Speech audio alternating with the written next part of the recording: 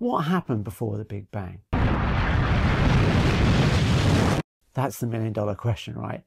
Well, in this video, we'll survey 10 mind-blowing ideas currently being proposed by some of the world's leading cosmologists. The question of what came before the Big Bang was often thought to be a meaningless one because Penrose and Hawking proved that the Big Bang was an infinitely dense singularity, marking the very beginning of time. Game over, right?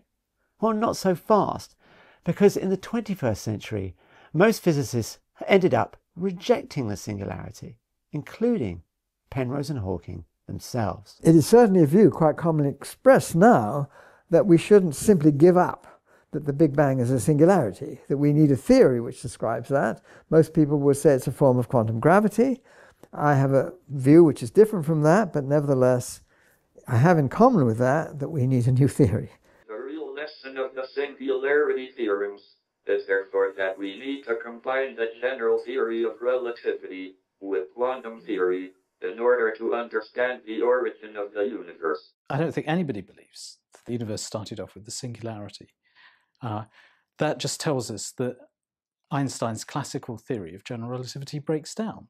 So that classical theory of gravity doesn't apply when you get to very high energies. Now, obviously, this is going to be a brief video, but if you want more detail, we have a book on the subject that's just come out, The Battle of the Big Bang, co-authored with the award-winning cosmologist Neayesh Afshordi. In fact, Neayesh and I surveyed physicists on controversies within the field, and out of 12 questions, the only one they agreed on was that the Big Bang does not imply a beginning of time, only that the universe evolved from a hot, dense state.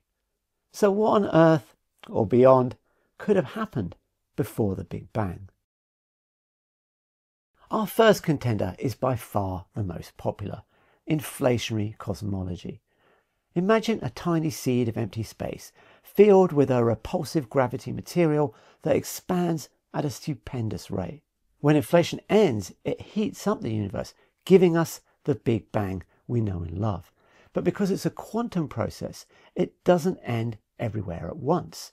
Some regions keep inflating, spawning more Big Bangs ad infinitum.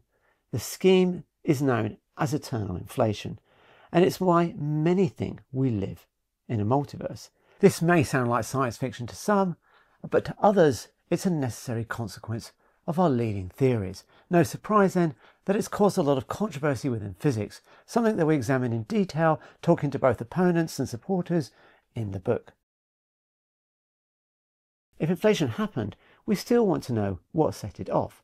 Enter Stephen Hawking, who, collaborating with Jim Hartle, suggested we could ditch the singularity by going quantum. They claim this leads to an early state of the universe, not with 3 dimensions of space and 1 of time, but 4 dimensions of space and no dimensions of time. This irons out the singularity into something more like a shuttlecock, meaning there's no boundary to the past, as there is no earliest point, just a smooth surface. Having interviewed Hawking and spoken to his daughter, I can say that out of all the brilliant ideas that he had, this was the one he was most proud of.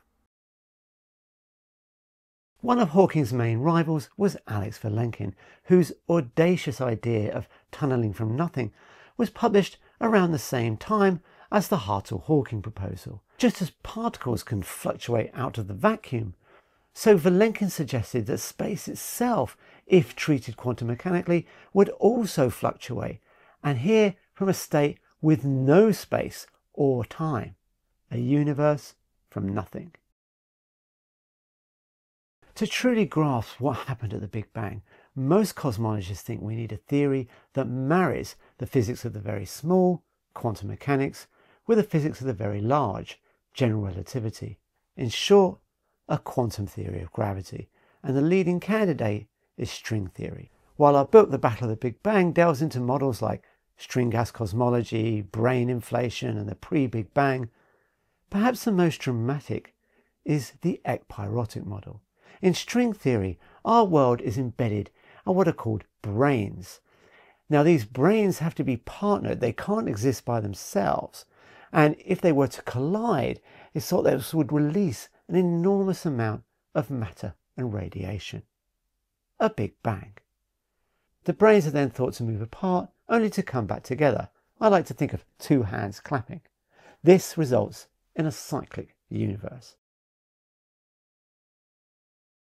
String theory's main rival is loop quantum gravity, which pictures space not as a continuous fixed background, but rather a dynamic quantum network.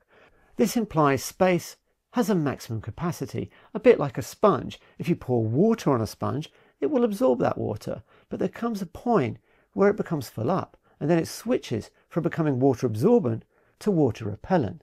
Once space is squeezed to its limit, gravity switches from attractive to repulsive. The Big Bang becomes a big bounce. Could the universe cycle between contraction and expansion? You might think dark energy, which is accelerating the universe expansion, would rule this out. But new evidence suggests dark energy might change over time, potentially becoming negative and allowing the universe to recollapse, which it could then bounce out of. Other cyclic scenarios like Penrose Conformal Cyclic Cosmology don't involve any recollapse, but use other means to allow the universe to endlessly repeat over infinite eons. In relativity, black holes also contain singularities, but if these are replaced by quantum effects like a bounce, then these ultimate destroyers of matter might have a motherly side, giving birth to new universes. This could even lead to a form of Darwinian selection for the cosmos, solving a mystery as to why our physical constants seem just right for life. Some problems that inflationary cosmology solves arise from Einstein's rigid speed limit, but a newer theory of quantum gravity called Hartle-licious gravity proposes that as we travel back to the Big Bang, this speed limit relaxes. This could potentially remove the need for inflation entirely. And it's even been linked to a dark energy proposal called Cuscaton that could resolve issues with collapsing universes, again allowing for a cosmic bounce. One of the most significant developments in modern physics is the holographic principle, which asserts that our four-dimensional universe can be described by the physics of its outer boundary in one less dimension. In holographic cosmology, as we approach the Big Bang, the dimension we lose is time, meaning our universe emerges from a timeless quantum state. This is a recurring theme among many models that suggest time and space may not be fundamental at all, but rather emergent properties from an underlying quantum system. Could the universe create itself? This idea seems insane, but bear with me. Now, if time is linear, sure, this proposal seems guilty as charged. But in Einstein's theory of relativity, there are solutions to his equations that seem to allow for a loop in time, and this could allow the universe to give birth to itself. Two variations exploit this mind-bending possibility. The Gott-Lee model, where there's a time loop at the origin of eternal inflation, and periodic time cosmology, where the entire universe is on a loop, a cosmic version of the movie Groundhog Day. So there you have it, 10 weird and wonderful ideas that cosmologists are currently exploring for what happened before the Big Bang. And if you're keen to learn more about these ideas and how we might even test them against future data, then Battle of the Big Bang is the book for you. Let me know your thoughts in the comments.